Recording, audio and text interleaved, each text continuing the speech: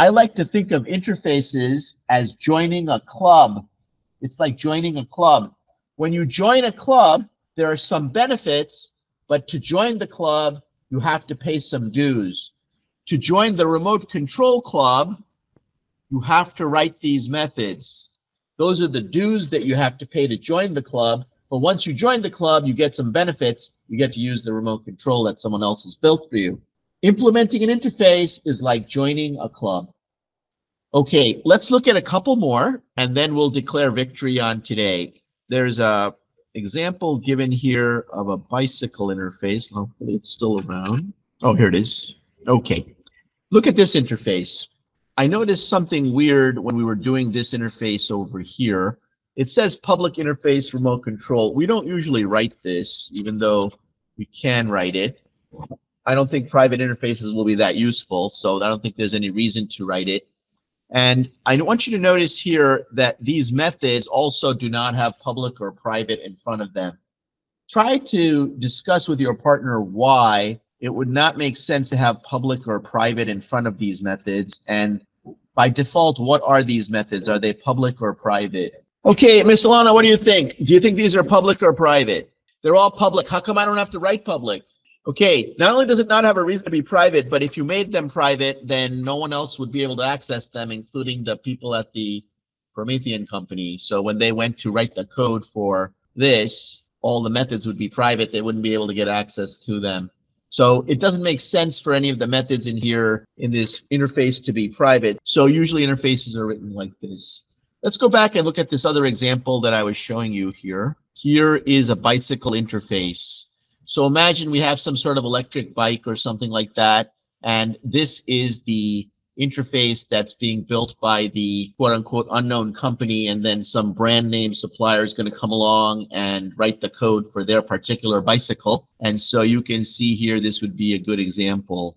Now here Acme Company is implementing the bicycle interface, and you can see here that they are actually filling out all these methods.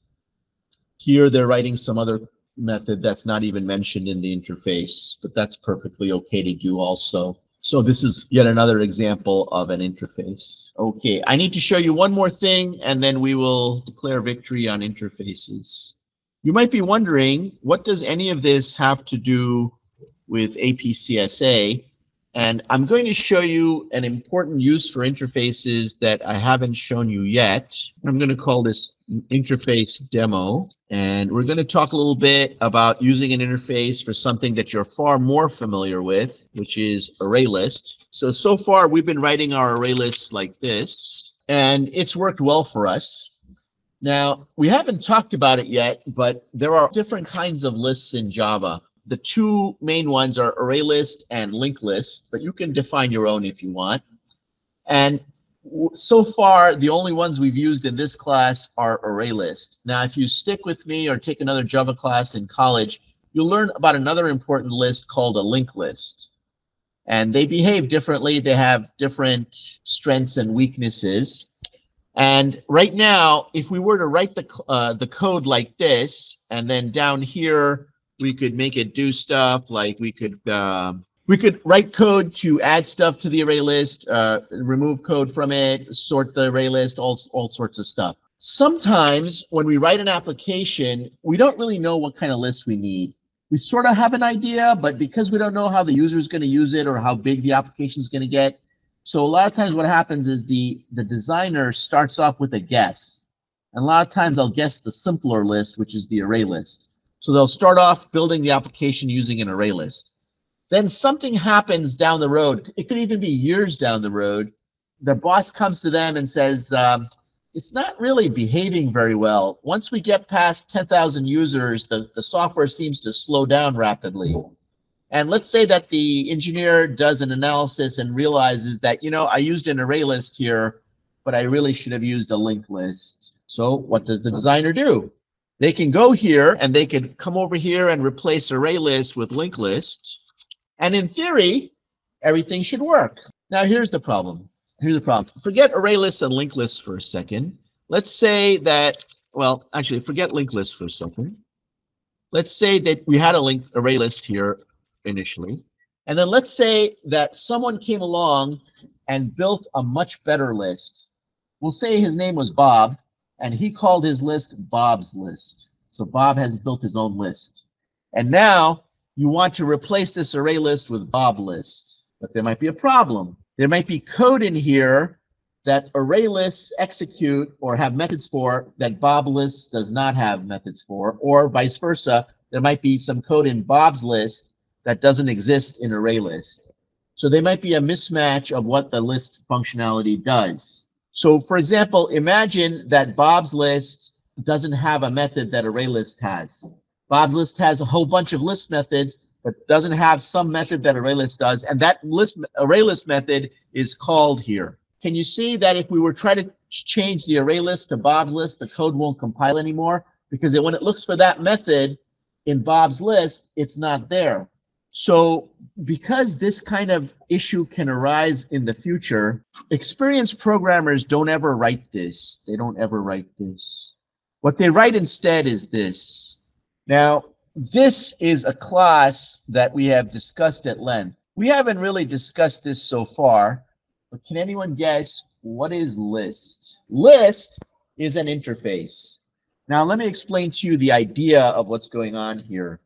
We're telling the coder, or we're telling the compiler, I should say, that data is going to implement a certain set of features. Those features are declared in the list interface. In the list interface, it's declared all the features that this object is going to have.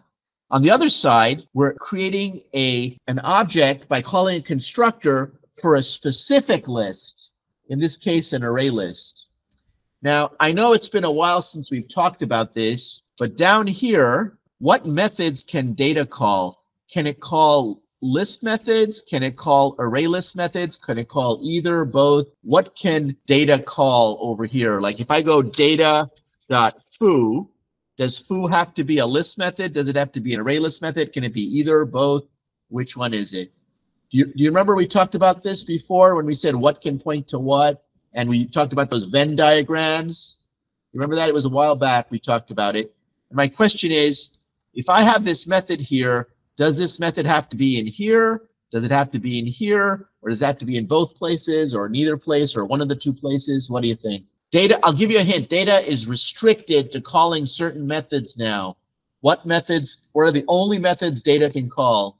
Sir, do you remember the restrictions on data once I do this kind of weird thing where it's one thing on one side and another thing on the other side? Okay, once I declare data to be of this data type, the only methods that data can call down here are the methods that are declared in the list, either class or interface or whatever it is. So now data is restricted. Now you might be wondering, why would we voluntarily restrict data? Well, here is a really important reason. Because now we want to say that the only code you're allowed to write here are list methods. Why?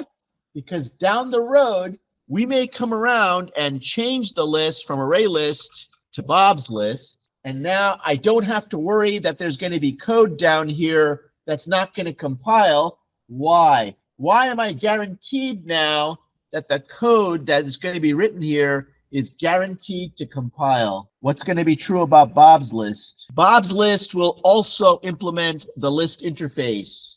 And since array list and Bob's list both implement the list interface, we know that there will be a common set of methods that both will have. And those are the only methods that are going to be present here below this line, because data is of type list. And so therefore, list methods are the only methods that data can call. So once again, we're using the compiler to guarantee and future-proof our code so that if a new list were to come around, as long as that list implements the list interface, we are guaranteed to know that the code down here will always compile and run. And so that is the reason why we will often write an interface on this side and an actual class on the other side. And so when you see this in the real world, it's almost always going to be written like this instead of the way that I taught you to write it this year, where you have array list on both sides. So that's kind of important that we write this a lot. We write this a lot.